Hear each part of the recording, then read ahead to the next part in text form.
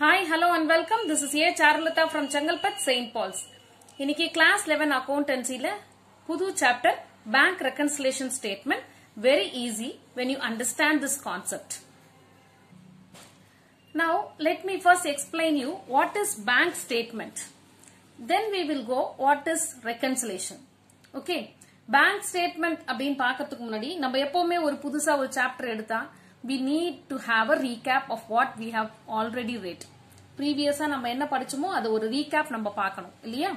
So இப்போ for example நம்ம வந்து previously பார்த்தது subsidiary books. அதுல நம்ம cash book பார்த்தோம் இல்லையா? இந்த cash bookல அதுவும் especially triple column cash bookல நம்ம என்ன பார்த்தோம் அப்படினா bank transactionsையும் cash transactionsையும் ரெண்டுமே நம்ம enter பண்றதுதான் plus with a discount பண்றதுதான் இந்த triple column cash book. Okay. So, இப்போ இந்த triple column cash bookல என்ன benefit அப்படினா நம்மளுடைய cash in hand எவ்வளவு இருக்குதுன்னு ஈஸியா நம்ம செக் பண்ணிடலாம் every now and then. இப்போ இந்த இந்த cash bookல எண்ட்ல டெபிட் பேலன்ஸ் இவ்வளவு இருக்கு அப்படி நம்ம காமிக்கும். சோ இத வச்சு நம்மளால ஈஸியா now and then we can check out the accuracy. But இப்போ இந்த bank columnல என்டர் பண்றோம் இல்லையா? இந்த transactions in the bank column of the cash book it cannot be done without the bank statement. அப்போ bank statement na enna அப்படினா it is a passbook actually. நம்ம ஒரு account open பண்ணோம் அப்படினா பேங்க்ல நமக்கு ஒரு புக் கொடுப்பாங்க. அதுக்கு பேரு பாஸ்புக். பாஸ்புக்னு சொல்லலாம் இல்ல பேங்க் ஸ்டேட்மெண்ட் அப்படினு சொல்லலாம். ஓகேவா? நீங்க பாத்துர்க்கீங்களா passbook? This is the model for the passbook. சரி, இதுல வந்து the date, particulars, check number, withdrawals, deposits, balance. இதுதான் passbook. நமக்கு இப்படிதான் இருக்கும் passbook. Right? This is the passbook. இது வந்து old passbook. In order to show you I'm to the model. Okay? And then இந்த passbook இல்ல அப்படினா sometimes they give you a statement. அதுவும் இதே தான் குடிக்கும். நம்ம எவ்வளவு withdraw பண்ணிருக்கோம், நம்ம எவ்வளவு deposit பண்ணிருக்கோம் அப்படினு காமிக்குது. So, this is the statement. இது வந்து bank statement. Both are same. Okay? Passbook or the bank statement, both are the same.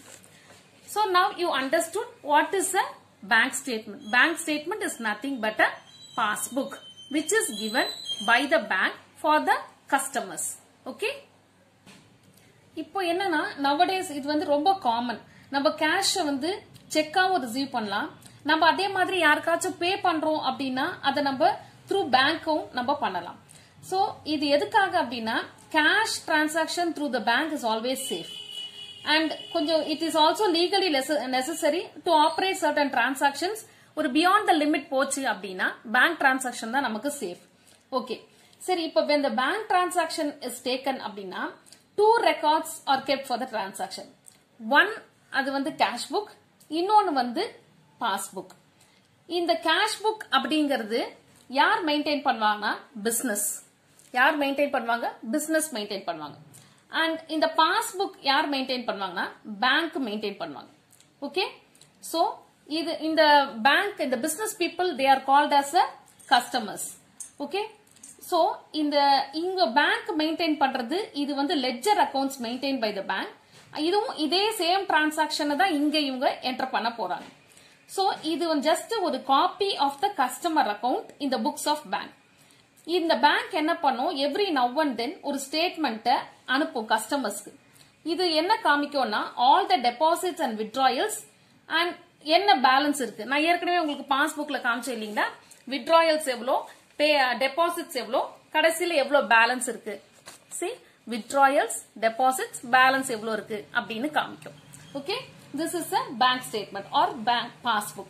Okay. இது வந்து they can இந்த மாதிரி bank statement ஈஸியா வந்து கஸ்டமர் போய் பேங்க்ல கேட்டாலே கொடுப்பாங்க. Okay. Now it is clear. நம்ம இந்த cash book மெயின்டைன் பண்றதுனால நம்மளுடைய cash balance, cash in hand எவ்வளவு இருக்குன்றத ஈஸியா நம்ம ஃபைண்ட் அவுட் பண்ண முடியும். ஆனா bank balance கண்டுபிடிக்கணும் அப்படினா we need to. So, in order to know the accuracy of the transaction in the bank column of the cash book, it could be done only with the help of the passbook.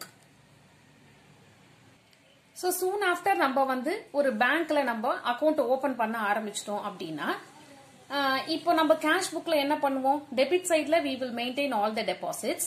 Credit சைட்ல withdrawals எவ்வளவோ, அதாவது bank காலம்ல நம்ம பண்ணுவோம். இது பாஸ்புக்ல என்ன பண்ணுவோம் அப்படின்னா, அவங்க என்ன பண்ணுவாங்க அப்படின்னா, டெபாசிட்ஸ் எல்லாம் கிரெடிட் சைட்லயும் withdrawals எல்லாம் டெபிட் சைட்லயும் மெயின்டைன் பண்ணுவாங்க. That is debit side of the cash book should match with the credit side of the passbook. Similarly, credit side of the cash book should match with the debit side of the passbook. Okay? This is the concept. இந்த கான்செப்ட புரிஞ்சுக்கோங்க. So, இந்த cash book அப்படிங்கிறது business maintain பண்றது, passbook அப்படிங்கிறது bank maintain பண்றது, ரெண்டுமே நம்மளோடது தான். Cash நம்ம கையில வச்சிருக்கிறத நம்ம கேஷ் புக்ல போடுறோம், பேங்க்ல எவ்வளவு இருக்குன்றதும் நம்ம என்ட்ரி பண்றோம். பட் பாஸ்புக்ல அவங்க என்ட்ரி பண்ணுவாங்க. It is a ledger for the customer.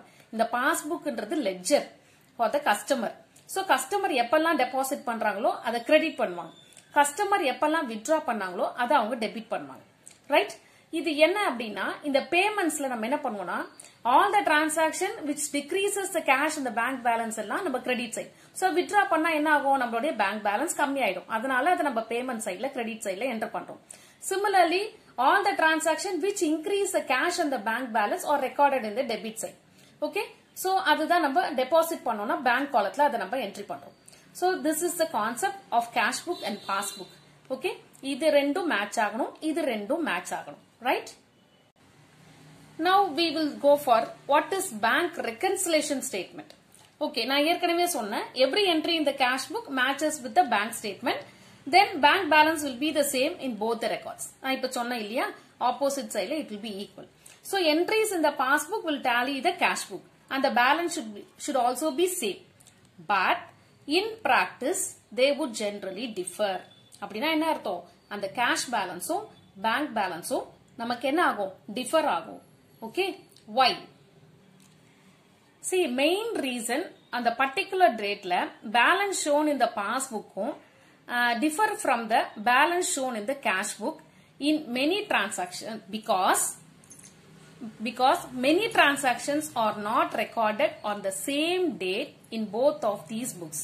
அதாவது cash bookல என்னைக்கு என்டர் பண்றோமோ அதே டேட்ல நம்ம பாஸ்புக்ல அவங்க பேங்க்ல என்ட்ரி போட மாட்டாங்க. This is the difference. This is the reason why the balance in the passbook differs from that of the balance in the cash book. See, for example, இப்போ cash book நம்ம மெயின்டைன் பண்றோம், passbook வந்து பேங்க்ல maintain பண்றாங்க. Suppose நம்ம என்ன பண்றோம், ஒரு செக் ரிசீவ் பண்றோம் அப்படின்னா இமீடியட்டா நம்ம என்ன பண்ணிடுவோம், we will enter into the cash book. அந்த டேட்ல கேஷ் வந்துருச்சு, அதை நம்ம என்ன பண்ணுவோம், ரெசிப்ட் சைட்ல செக்கா வந்ததுன்னா நம்ம இமீடியட்டா we will enter into the bank columnல cash ரிசீவ்டுன்னு வச்சு நம்ம என்ட்ரி பண்ணுவோம். But பாஸ்புக்ல they will not enter immediately. எப்போ அவங்க கிரெடிட் பண்ணுவாங்க அந்த அமௌண்ட் அப்படின்னா only when the payment is received. Okay? So this is a reason நீ இந்த டைம்ல போய் பார்த்தனா இந்த கேஷ் புக் பேலன்ஸும் பாஸ்புக் பேலன்ஸும் டிஃபர் ஆகும். It will not match. அதே மாதிரி தான் இப்போ when the check is issued to the party, யாரோ ஒரு பார்ட்டிக்கு நம்ம செக் இஷ்யூ பண்ணோம், issued அப்படின்னா பெய்டுனா நம்ம பேமெண்ட் சைட்ல இமீடியட்டா கேஷ் புக்ல பேங்க் காலம்ல என்ட்ரி பண்ணிடுவோம். ஆமாவா இல்லையா? செக் இஷ்யூட்னா யாருக்கோ செக் பே பண்ணிட்டோம் அப்படின்னா பேமெண்ட் சைட்ல பேங்க் காலத்துல இமீடியட்டா நம்ம என்டர் பண்ணிடுவோம். ஆனா பாஸ்புக்ல அவங்க டெபிட் பண்ண மாட்டாங்க கஸ்டமர் அக்கௌண்ட்ல. எப்ப அவங்க இது பண்ணுவாங்க அப்படின்னா only when the check is presented to the bank for the payment.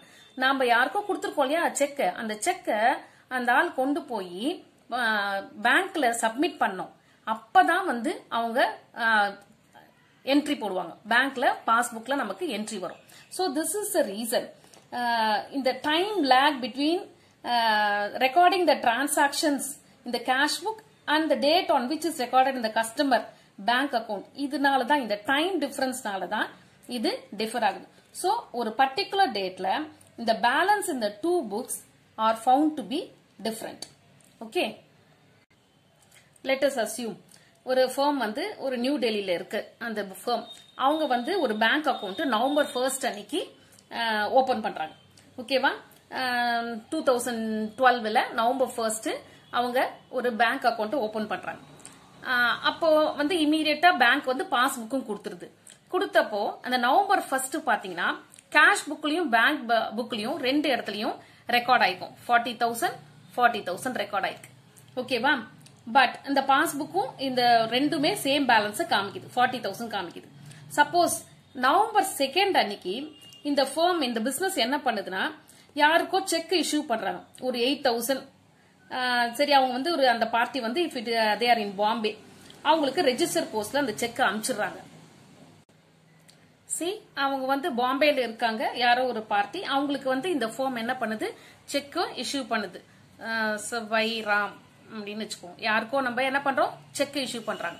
Issue பண்ண உடனே இமீடியட்டா என்ன பண்ணுவோம், கேஷ் புக்க அதுல நம்ம என்ட்ரி பண்ணிடுவோம். பேங்க் காலத்துல யாருக்கோ நம்ம பே பண்ணிட்டோம் அப்படின்னு சொல்லி என்ன பண்ணிடுவோம், என்டர் பண்ணிடுவோம். அவருக்கு வந்து அவர் பாம்பேல இருக்காரு அந்த பார்ட்டி, அவருக்கு நம்ம ரெஜிஸ்டர் போஸ்ட்ல அமிச்சிட்டோம். அமிச்ச உடனே நம்ம என்ன பண்ணுவோம், என்டர் பண்ணிடுவோம் கேஷ் புக்ல. ஓகேவா? அந்த கேஷ் புக் பேலன்ஸ் என்ன காமிக்கும் அப்படின்னா நவம்பர் 2 வந்து கம்மியா இருக்கும். ஆமாவா இல்லையா? 40,000 ரெசிப்ட்ல இருக்கு, 8,000 பேமெண்ட்ல இருக்கு. அப்ப கேஷ் பேலன்ஸ் எவ்வளோ, 32,000 தான் இருக்கும். சோ கேஷ் புக்ல இப்போ என்னவா இருக்கும், பேலன்ஸ் கம்மியா தான் காமிக்கும். வேறஸ் இந்த பாஸ்புக்ல என்ன ஆகும் அப்படின்னா இவங்களுக்கு வந்து எந்த விதமான டிரான்சாக்சனும் அவங்க பண்ணிருக்க மாட்டாங்க, என்ட்ரி எதுவுமே போட்டிருக்க மாட்டாங்க. பிகாஸ் அவங்களுக்கு எந்த இன்டிமேஷனும் அவங்களுக்கு வரல. சப்போஸ் நம்ம அந்த அம்சம்ல அந்த பார்ட்டி வந்து they are receiving the check only on November 4th. November 4th அவங்க கைக்கு போகுது அந்த பார்ட்டிக்கு அந்த செக். அந்த செக் அவங்க டெபாசிட் பண்றது என்னைக்குன்னு பாத்தீங்கன்னா நவம்பர் 5 தான் அதை டெபாசிட்டே பண்றாங்க. ஓகேவா? அண்ட் இந்த சப்போஸ் அந்த பேயிங் பேங்க் வந்து they are receiving it only on November 8th அப்படின்னா அந்த பேங்க் பாஸ்புக்ல அவங்க என்ன பண்ணுவாங்கன்னா பேங்க் எப்ப என்டர் பண்ணணும்னா நவம்பர் 8th தான் அவங்க டெபிட் பண்ணுவாங்க அந்த அமௌண்ட். ஓகேவா? அந்த லெட்ஜர் என்ன காமிக்கும், நவம்பர் 8th தான் 8,000 அதுல போடுவாங்க. பிகாஸ் அன்னைக்கு தான் அவங்களுக்கு அந்த பேயிங் பேங்க்குக்கு வந்திருக்கு. ஓகேவா? சோ இப்போ இதுல என்ன அண்டர்ஸ்டாண்ட் ஆகுது அப்படின்னா நவம்பர் 1 ரெண்டு இடத்துலயும் ஒரே பேலன்ஸ் இருந்திருக்கு. நவம்பர் 2 பாத்தீங்கன்னா கேஷ் புக்ல பேலன்ஸ் கம்மி ஆயிடுச்சு. நவம்பர் 2ல இருந்து நவம்பர் 8th வரைக்கும் நீங்க கம்பேர் பண்ணி பாத்தீங்கன்னா நம்மளோட பாஸ்புக்ல பேலன்ஸ் அதிகமா இருக்கும், கேஷ் புக்ல பேலன்ஸ் கம்மியா இருக்கும். பிகாஸ் அந்த பார்ட்டி செக் ரிசீவ் பண்ணது நவம்பர் 4th, அதை கொண்டு போய் டெபாசிட் பண்ணது நவம்பர் 5th. அதுக்கப்புறம் அந்த பேயிங் பேங்க் வந்து என்னைக்கு பே பண்றாங்களோ அன்னைக்கு என்ட்ரி போட்டிருக்காங்க. ஓகேவா? So this is the time lakh between இந்த பேலன்ஸ் இந்த passbook differs from the balance as per the cash book. So இது என்ன reason, exact cos of the differences என்னன்னு கண்டுபிடிச்சு இந்த ரெண்டு பேலன்ஸையும் நம்ம சரிப்படுத்தணும். That is called reconcile. That is called as reconcile. Only then you can be sure of the accuracies of the entries in the both the books. So every firm என்ன பண்ணுவாங்கன்னா compare பண்ணுவாங்க entries. எதுல, cash புக்ல இருந்து pass புக்ல பீரியாடிக்கலா compare பண்ணி பார்ப்பாங்க. And they will list out என்னென்ன காசஸ் அந்த டிஸ்அக்ரிமெண்ட்டுக்கு அந்த பேங்க் ஸ்டேட்மெண்ட்டுக்கு அப்படின்னு. சோ அந்த காசஸ் ஆஃப் டிஸ்அக்ரிமெண்ட்டை என்ன பண்ணுவாங்க, இந்த ஃபார்ம் ஆஃப் ஸ்டேட்மெண்டா கொடுக்கறாங்க. That is called as bank reconciliation statement. So நான் சொன்னேன் இல்லையா, but practice they will differ. So when the balances do not agree with each other, so there is a need for preparing a statement to explain the causes of difference. That statement is called as a bank reconciliation statement. எதையும் சரிப்படுத்துவாங்க அப்படின்னா cash புக்ல இருக்க bank காலம் should be reconciled with the passbook. So what is the need for the bank reconciliation statement? அடுத்தது நம்ம பார்க்கலாம் என்ன பர்பஸ்க்காக நம்ம reconciliation statement prepare பண்ணனும் அப்படின்னா in order to find out the difference between the cash book balance and passbook balance. அப்படி நம்ம பண்ணும்போது we can ensure the accuracies made in the cash book as well as in the passbook. If we wanted to find out the accuracy. ஓகேவா? அதுக்கு அடுத்தது this regular comparison of the books காக வேண்டிதான் we need to prepare the bank reconciliation statement. இன்னொரு purpose என்ன அப்படின்னா இந்த மாதிரி நம்ம ரெகுலரா கம்பேர் பண்ணோம் அப்படின்னா it will help us to detect the errors. அது எரர்ஸ் ஃபைண்ட் அவுட் பண்ணி கரெக்டா டைமா அதுக்கான ஆக்ஷனை நம்ம எடுத்து கரெக்ட் பண்ணவும் பாசிபிலிட்டி இருக்கு. See, for example, பேங்க் வந்து ராங்கா டெபிட் பண்ணிட்டோம் ஃபர்மோட அக்கௌண்ட். வேற யாரோ check drawn by someone else இருக்கும், அதை என்ன பண்ணிடுவாங்க நம்ம அக்கௌண்ட்ல டெபிட் பண்ணிடுவாங்க. சோ அந்த மாதிரி நம்ம ரீகன்சிலேஷன் பண்ணல அப்படின்னா நம்மளால என்ன பண்ண முடியாது, அந்த மிஸ்டேக்ஸ கண்டுபிடிக்க முடியாது. It cannot be detected. ஓகேவா? So preparation of a bank reconciliation statement helps in detecting the errors and take the timely action. Okay, யாரோ அக்கௌண்ட்ல போட்டாங்கன்னா அது நம்ம ஈஸியா கண்டுபிடிச்சாதான், நம்மளால டிடெக்ட் பண்ணா மட்டும்தான் அதை கரெக்ட் பண்ண முடியும். சோ அந்த டிடெக்ட் பண்றதுக்கு நம்ம பேங்க் ரெகன்சிலேஷன் ஸ்டேட்மெண்ட் ப்ரிப்பேர் பண்ணி ஆகணும். சரி, another reason for preparing the bank reconciliation statement என்ன அப்படின்னா helps in preventing the frauds in the bank transactions. அதாவது ஃபார் எக்ஸாம்பிள் பேங்க் ஒமிட் பண்ணிடும், டெபாசிட் சம் பேரர் செக்ஸ் இந்த பேங்க். அந்த கேஷியர் என்ன பண்ணுவாரு அப்படின்னா யாரோ டெபாசிட் பண்ணிருப்பாங்க, ஆனா அதை அவங்க ஒமிட் பண்ணிட்டு அந்த கேஷ அவரே எடுத்துக்கிறதுக்கும் சான்சஸ் இருக்கு. சோ இந்த மாதிரி ஃப்ராட் எல்லாத்தையும் நம்ம என்ன பண்ணலாம், ஃபைண்ட் அவுட் பண்ணலாம், டிடெக்ட் பண்ணிட்டு. அந்த எப்ப நம்ம டிடெக்ட் பண்ண முடியும், only at the time of reconciliation. So நம்ம இன்வெஸ்டிகேட் பண்ணா மட்டும்தான் ஏன் அந்த சர்டன் செக்ஸ் எல்லாம் அன்கலெக்டடா இருக்கு, ரிமைண்டா இருக்கு அப்படின்னு நம்மளால டிடெக்ட் பண்ணா மட்டும்தான் நம்மளால என்ன பண்ண முடியும், அதை கரெக்ட் பண்ண முடியும். சோ இது வந்து அப்பப்போ ஒரு மாரல் செக் இந்த ஸ்டாஃபுக்கு, அப்புறம் இந்த பேங்க்குக்கு, இந்த மாதிரி ஆக்டிவிட்டீஸ்ல இன்வால்வ் ஆறாங்கல்ல அவங்களுக்கு எல்லாம் ஒரு அப்பப்போ ஒரு செக் வைக்கிறதுக்காக வேண்டிதான் இந்த மாதிரி இந்த பிஆர்எஸ், அதாவது பேங்க் ரெகன்சிலேஷன் ஸ்டேட்மெண்ட் நம்ம ப்ரிப்பேர் பண்றோம். இன்னொரு ரீசன் எதுக்காக நம்ம பிஆர்எஸ் ப்ரிப்பேர் பண்றோம் அப்படின்னா ஃபார் த ஆடிட்டிங் பர்பஸ். ஓகேவா? ஆடிட்டர் என்ன பண்ணணும் அப்படின்னா he has to verify the bank balance. ஒரு அக்கௌண்ட் அவர் சர்டிஃபை பண்ணணும்னா அவர் என்ன பண்ணணும், பேங்க் பேலன்ஸ் செக் பண்ணணும். அதுக்கு அவருக்கு என்ன வேணும் அப்படின்னா பேங்க் ரெகன்சிலேஷன் ஸ்டேட்மெண்ட் கேட்பாரு. Because he wanted to ensure that the bank balance shown in the cash book is கரெக்டா இருக்கா அப்படிங்கறதுக்காக வேண்டி, ஆடிட் பர்பஸ்க்காகவும் வேண்டி நம்ம என்ன பண்ணி ஆகணும், பேங்க் ரெகன்சிலேஷன் ஸ்டேட்மெண்ட் ப்ரிப்பேர் பண்ணி ஆகணும். ஓகேவா? கேஷ் புக் பேலன்ஸ் பேங்க் பேலன்ஸும் சரியா இருக்கான்னு சமன்படுத்துறது தான் reconciliation. Okay, so what is bank reconciliation statement? A statement reconciling the bank balance as shown by the cash book with that of the passbook. cash bookல இருக்கிற bank column அமௌண்ட்டும் passbookல இருக்கிற அமௌண்ட்டும் கரெக்டா இருக்கான்னு check பண்றது தான் bank reconciliation statement. So in this module we have understood that if there is a bank transaction அப்படின்னா ரெண்டு ரெக்கார்ட்ஸ் மெயின்டைன் பண்ணணும். ஒன்னு கேஷ் புக், இன்னொன்னு பாஸ்புக். கேஷ் புக் வந்து பிசினஸ் மெயின்டைன் பண்றது, பாஸ்புக் வந்து பேங்க் மெயின்டைன் பண்றது அப்படிங்கிற ஒரு விஷயத்த தெரிஞ்சுக்கிட்டோம். அதே மாதிரி கேஷ் புக்ல debit சைடோட டோட்டலும் பேலன்ஸும் should tally with the credit side of the passbook. In the same way cash புக்கோட credit balance should match with the debit side அப்படிங்கறத நம்ம புரிஞ்சுக்கிட்டோம். அதாவது கேஷ் புக்ல receipts and payments, பாஸ்புக்ல withdrawals and deposits. Okay, payments and withdrawals should match, receipts and deposit should match. இந்த கான்செப்ட நம்ம புரிஞ்சுக்கிட்டோம். But in practice இது மேட்ச் ஆகாது, டிஃபர் ஆகும். அந்த டிஃபரன்ஸை நம்ம கண்டுபிடிக்கிறதுக்காக தான் நம்ம என்ன ப்ரிப்பேர் பண்றோம், பேங்க் ரெகன்சிலேஷன் ஸ்டேட்மெண்ட் ப்ரிப்பேர் பண்ணி ஆகணும் அப்படிங்கறத நம்ம புரிஞ்சுக்கிட்டோம்.